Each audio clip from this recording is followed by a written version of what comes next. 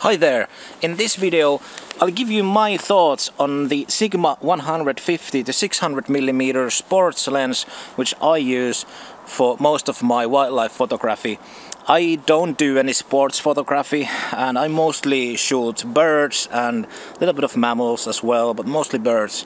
And this is my main lens. I've been now using it for 2 years I think. Well, let's go straight into it. The short review. This lens is great. It's worth the value of it.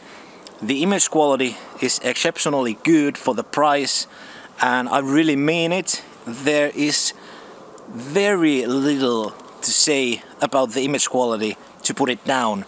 The only thing that really comes to my mind is the vignetting in the corners, but that is very easy to fix in post. But if that's a problem for you, then that might be a bigger critique or minus for you. But for me that's not a huge thing at all.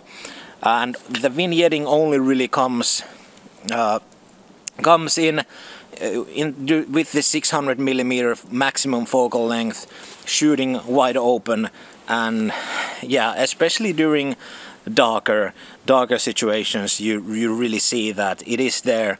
But for me that's never been a huge problem. It's so easy to fix in Lightroom or whatever software you are using. So sharpness, really good. I use this in a Sony body. The lens is natively, this one is for Canon. There's a Nikon version as well, but I have the Canon version and I have converted it to Sony. So I use actually Sony a7 III, so you know, keep that in mind. I haven't used this natively for Canon. Obviously probably the autofocus would be faster with a Canon body, but I cannot say a thing about that because I haven't tried it out. But I use the MC11 adapter and it works fine. I've never had any problems with it. Anyway, so that's it. But the sharpness is exceptionally good as well. There's no problems with corner sharpness or corner blurriness, I should say. The image is sharp from the whole area of the photo, and I haven't even seen, I've done not any scientific tests, but I've done my own tests with taking photographs of the same subject with 500mm focal length and then 600mm, using this, keeping the settings the same, and then trying to see in my software, you know, post on computer, whether there's any differences in the sharpness of those images, and I don't see any. I think even using it in the maximum focal length, it takes very sharp images, so there's no problems in the sharpness. That's really great. And I would say that the image quality in general, whether you are a professional or amateur photographer, the image quality is good enough for you, and I really do mean it. The image quality is great. If you really need that extra light coming through your camera body and you really want that extra blurriness in the background, you might want to save up the money and get some of the f4 lenses. But like, I do most of my photography in this very dark north country, and to be honest, I only struggle photographing with this lens during the very dark months of November, December, January and February. Those are tricky for me because if I want to use this lens during these dark months, I need to pump up the ISO very high, past 10,000 in the camera body. A lot of times, not always, but a lot of times. And that's a problem. But I would say that most people probably do photography in a lot more brighter places than up north over here. There's always the moment when it gets too dark to get the sharpest possible images, and then you just have to know how to work around it, no matter really what gear you use. So I wouldn't really say it's a con for this particular lens, because it applies to any gear that you use. But you just have to keep that in mind. If you really want to shoot in dark, dim places, save up the money and get an f4 lens. But yeah, it doesn't mean that you cannot use this in darker places. I a lot of times just slow down the shutter speed and use 1/50th, 100th of a second, even sometimes 1/15th of a second while photographing dippers, for example, in the rapids. So there are workarounds around this problem. It's not an issue. If you have a sturdy tripod, you can really low down the shutter speed, even using a 600mm focal length. So anyway, let's move forward. The build quality of this thing is extremely good. The lens hood, this is I think aluminium. It's very hard, sturdy. In the Tamron, it's version of 150 to 600mm. Kind of the competition of this one. It's plastic, so this is heavy, but it's extremely sturdy. And yep, I really love it. It goes well in here, and you can flip it in like this as well. And the front element is very wide. I think it's 105mm, but I'm not sure. I might be remembering that wrong. But you can attach over here a protective glass. I haven't used one. I probably should, but I haven't used one. You can do it. There is a option for it. That the whole body of this thing is metal. So during these freezing temperatures, for me at least, I feel that some sort of protective thing on top of it is a must, because otherwise it's impossible to handle this thing. You know what a freezing metal feels like in your hands. So here we have the buttons, and I'm not gonna talk too much about them. You can do some custom settings for the focusing. I haven't tried that out. Then there's a setting for the stabilization. There's basically a setting for just in general movement, and then there's one for panning. I just mostly keep it in the #1 setting, which is the general stabilization. Sometimes I take it off, but very rarely. I usually always just keep it on the #1.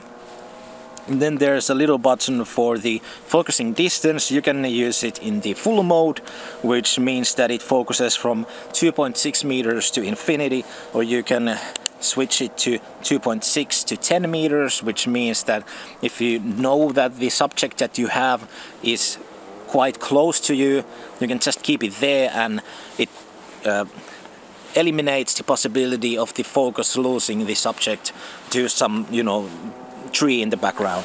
And then there is another option for focusing from 10 meters until infinity. I usually just keep this on in the full meter, you know, on the full switch.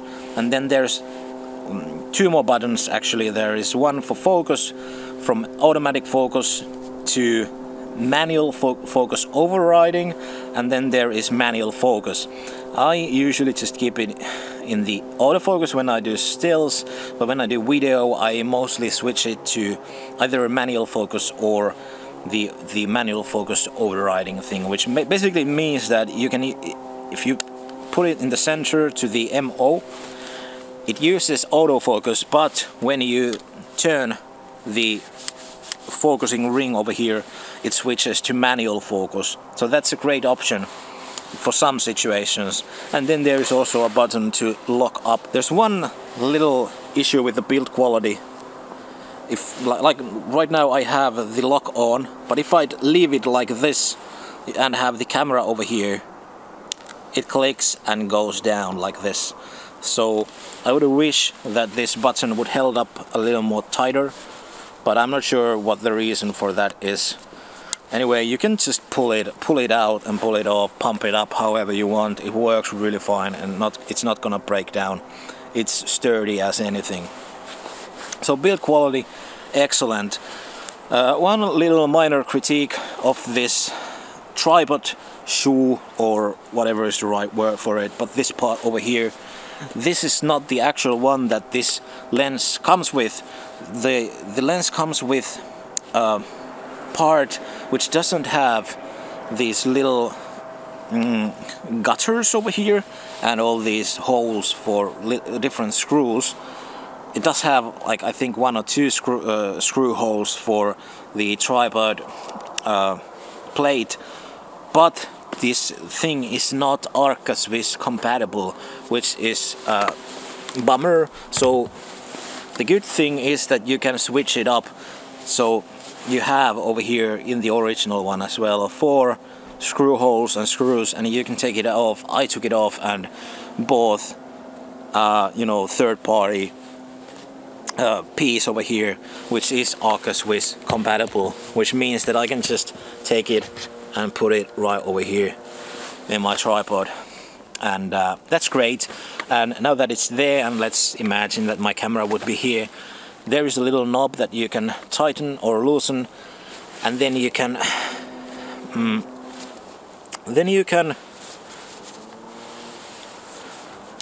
switch it from horizontal to vertical easily without taking it off or doing any kind of else hassle. So that's great.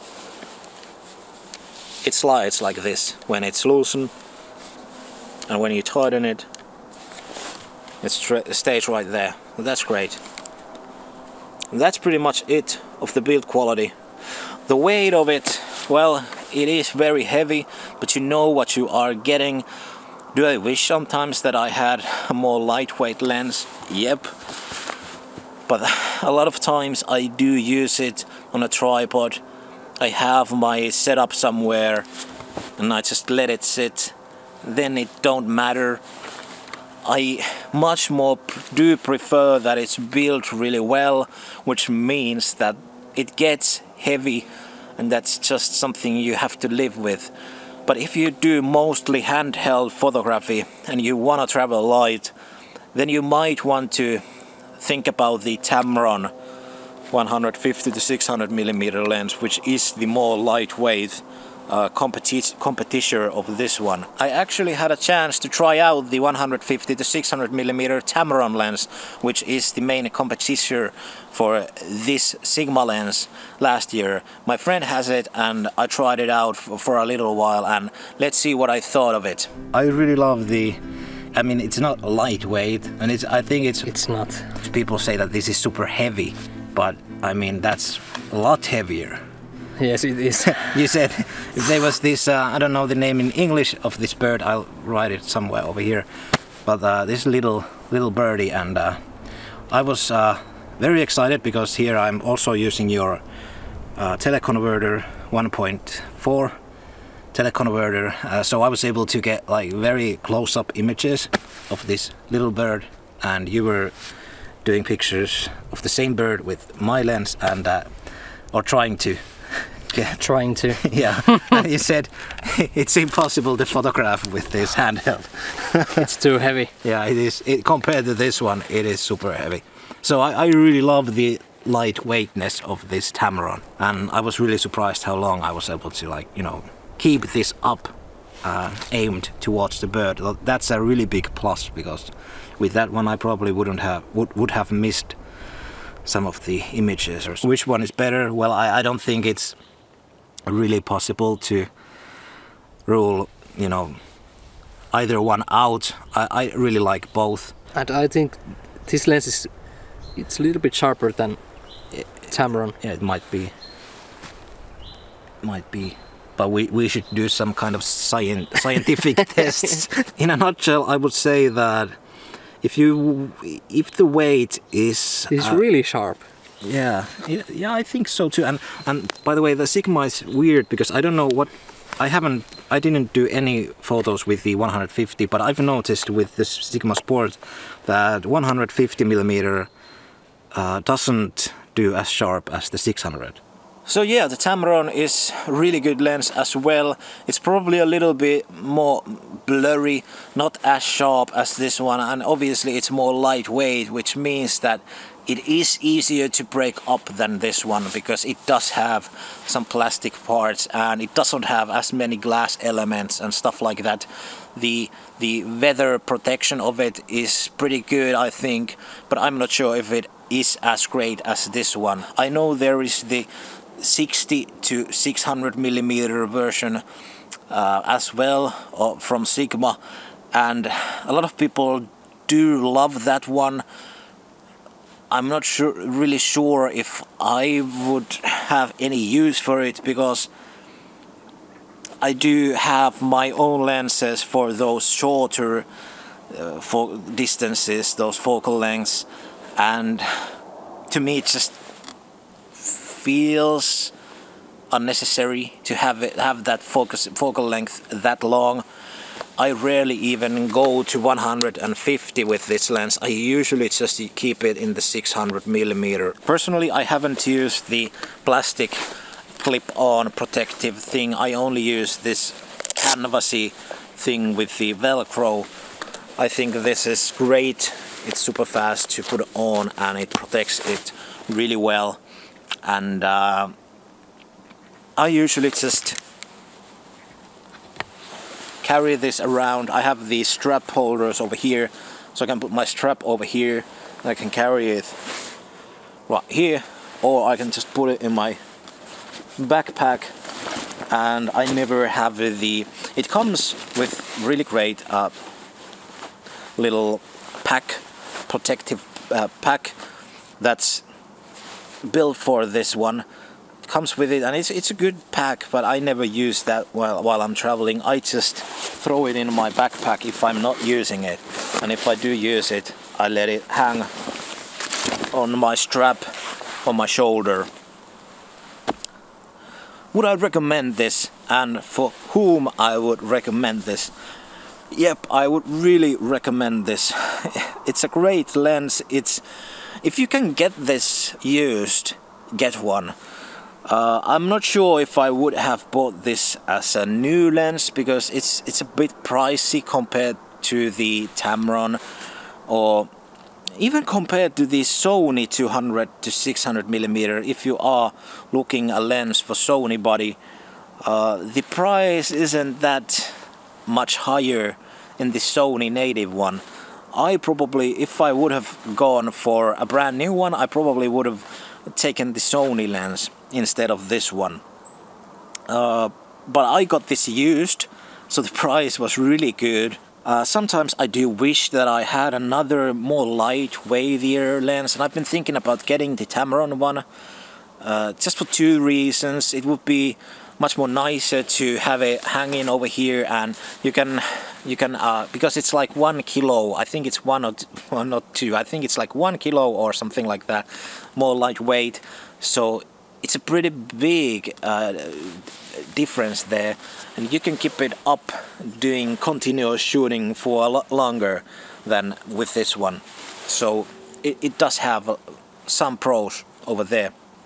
It would be nice to have both, the more lightweightier and the more heavyweight, and obviously it would be nice to own the f4 wildlife lens 600mm, but yeah, that's another topic, and it's something that I cannot afford a lens like that at this point. Maybe someday, but not right now. Until that day, this lens is good enough for me, and I always feel that the gear is not even the issue. It's just how you work around with your gear, how you use it. For the longest time I used a tiny 300mm Canon lens, which was blurry as, you know, anything. It was super blurry, and it had a lot of aberrations, and I could only use it with manual focus with my Sony bodies. So I still was able to get a bunch of good photos with that lens. So it's not like the gear is end of all everything, you know. So if you are looking for a budget, so to speak, gear wildlife photography lens, you might want to think about this one. I highly recommend it. It's definitely worth the money, especially if you find one on sale or used. If you buy it brand new, I don't know, then it's kind of pricey. I might think about some other options. then it's a trickier one whether to get. It depends. I think it depends on what body or system you are getting it, because if you are thinking about purchasing a lens like this for Sony body, then you might want to think about the Sony 200 to 600 millimeter lens, for example. But for the price and for with the adapter, the possibilities to use this with a Canon body or a Sony body, for example, is I think it's really great. It's a durable, very sturdy lens. It's heavy, but the image quality is exceptionally good. What do you think about it? Did I miss something? Did I forget to talk about something? There's a lot of things I could talk about of this lens. I love it so much. But yep, there's no links down there or nothing. But if you have any questions, or just if you have used this lens, if you have it, what do you think about it? I would love to hear your stories as well. Anyway, see you on the next video. Thanks for watching. Take care. Bye bye.